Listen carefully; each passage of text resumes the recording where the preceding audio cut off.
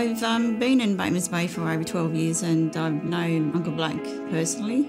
He just needed some assistance with in-home care and wanted to know a bit more about what Booraja was all about. Well, I've had trouble with my spine and I've got nerve damage, and then I've got a knee replacement I just had done on my right knee, and now I'm waiting on my second knee. Like some days there, like I try to do a button up or a shoelace up.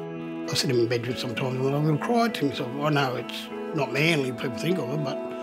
And then, like I said, when Booraja come around to offer to help, it sort of like gave me a little bit more lift in life, you know what I mean? Just all the essential things that I used to be able to do, I just find it hard to do, like dishes, washing, hanging clothes out, vacuuming. And not only just provide the service, but they'll sit down with him and have a cuppa and have a yarn. I think just having that connection with our elders, they need that as well, the support.